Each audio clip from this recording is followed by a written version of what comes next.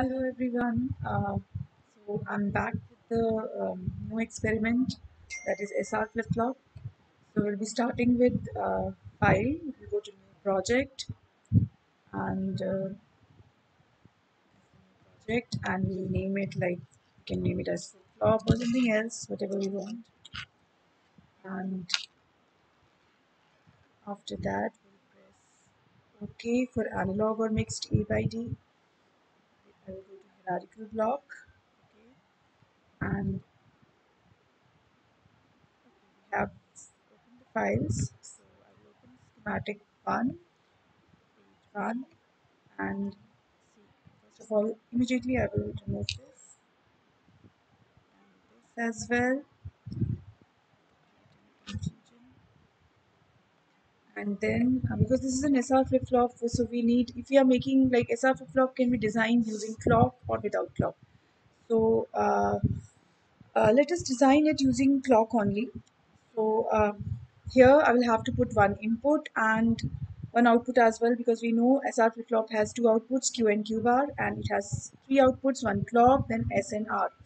So for input, I will have to place, I clicked in the middle, H is highlighted, so I will place clock here, okay, at the input side. I can put it anywhere I want, and then I will place I will have to change it because I need to change the name because it's output.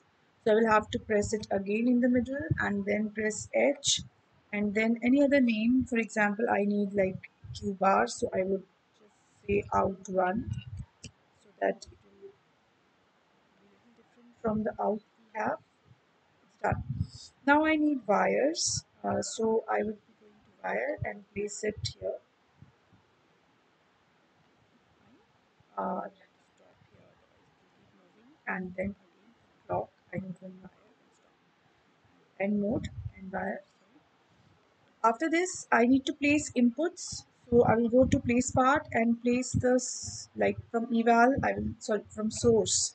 I will select clock and OK, and I will place these at the 3 points because I have to keep it a little far away from it because otherwise it will create confusion. There may be some connectivity issue. So I will again use a wire to connect these. That fine.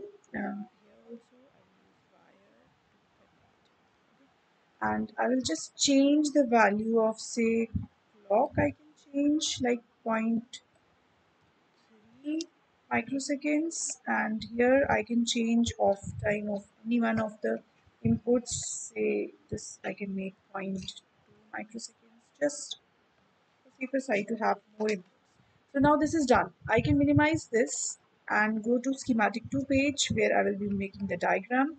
Now here I have to make SR flip-flop. I need NAND gates. So I will go to eval and select 7400 NAND gate. Okay.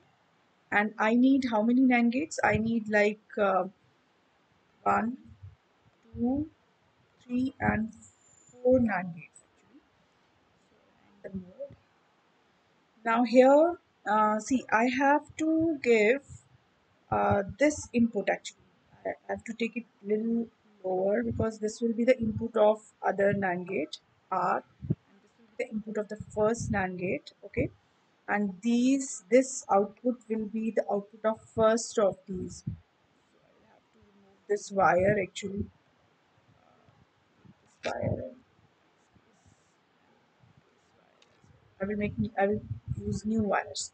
So before starting with the wire connections, I will just take out because I need out from here. So P I'll be using port L. This would be fine, I think. So, okay, and I will be placing it like this, and I will rename it because I need it as out one, out one. Okay, so okay.